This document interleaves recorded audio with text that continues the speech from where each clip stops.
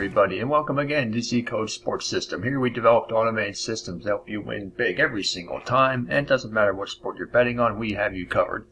So before we get into some NBA action for November 21st, I want to invite you to join so you'll have access to the VIP Club section, which has all the tools that you will need to help you make your picks more successfully. So let's take a look at all the games on the schedule. There's 5 games for the day. The Dallas Mavericks and the Los Angeles Clippers. The Clippers enter the 6th best record in the Western Conference, and the Mavericks are 4th. The Clippers are burning hot at the moment, winners of 5 out of their last 6 games. And Dallas is average, coming off of a loss, and they are 4-2 over their last 6. The score predictor has the Mavericks with a road win by 107-104 score with confidence in prediction of 62%. If you look at the power ranking indicator, you can see that Dallas is at plus 24, and the Clippers are at plus 20 on a slight downward trend. And that was because of that loss before their last win, but that guaranteed that will go back up now because of that win. If you look at the totals predictor, you can see here that Dallas is trending in games under the line, and the Clippers are trending in games over the line. So in this instance, I usually like to avoid the over-under because the teams are trending on opposite sides of the line. If you want to see how stable the two teams have been, the consistency factor, according to the favorite underdog status, you see that the Mavericks are at plus 13 and the Clippers are at plus 8. So both teams are performing very consistently according to that favorite underdog status. I do like the Clippers to win this game at home in a tight contest, but I would avoid the over-under. The Lakers and the Pistons. The Pistons are at the bottom of the Eastern Conference, and the Lakers sit 8th in the Western Conference. The Lakers are on a 2-game losing streak, however, and they have lost 3 out of their last 4. They are average down at the moment.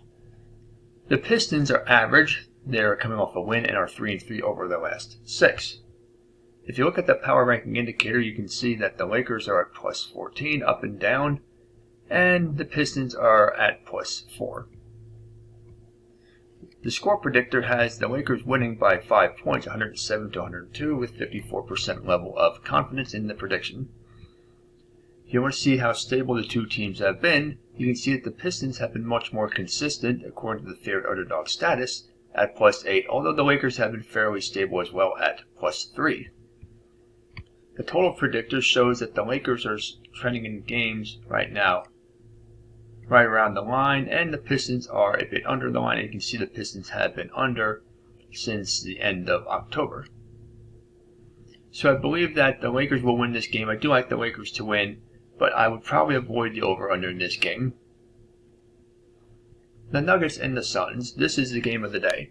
Phoenix enters with the 2nd best record in the Western Conference, and the Nuggets are 5th in the conference. You see that the Suns are burning hot, winners of their last 5, and the Nuggets are burning hot down. They won 5 out of their last 6, and they're coming off a 10-point loss on the road at Dallas. If you take a look at the power ranking indicator, you can see both teams near the top of the league, which can be expected. Phoenix at plus 29 and Denver at plus 27.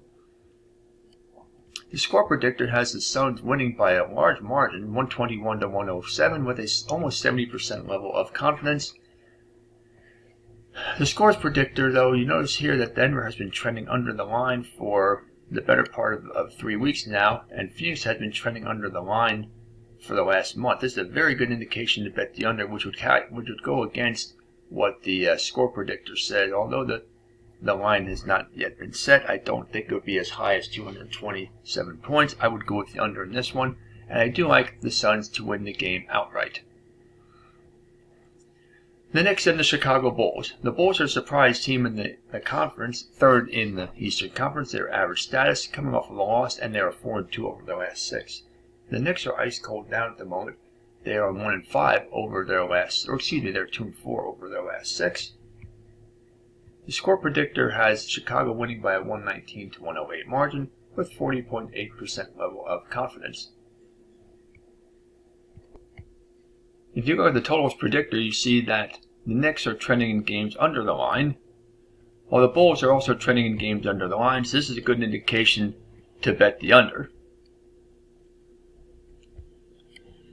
If you look at the volatility oscillator to see how stable the two teams have been, you can see that the Knicks have been very unstable at -2, while the Bulls are pretty stable at +3, so that shows that the Knicks are not performing very well according to their favorite underdog status.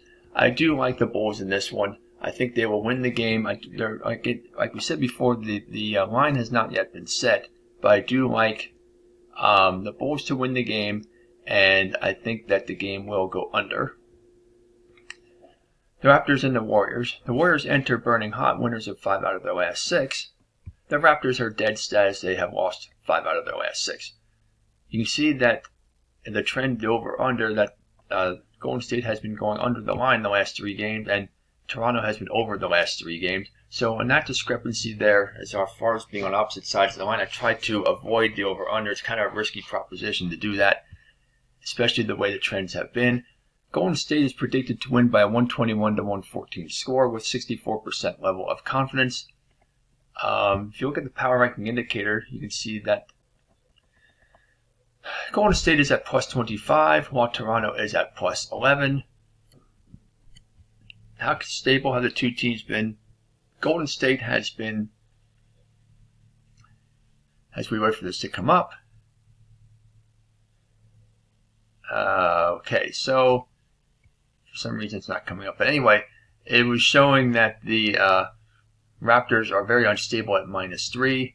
And so I do like the Warriors to win in this one and pretty much cruise to a victory. It might even be by more than the 7 points that the score prediction is showing. So take the Warriors and avoid the over-under. So those are the 5 games scheduled for the NBA. Happy betting, enjoy the games, and we will see you next week.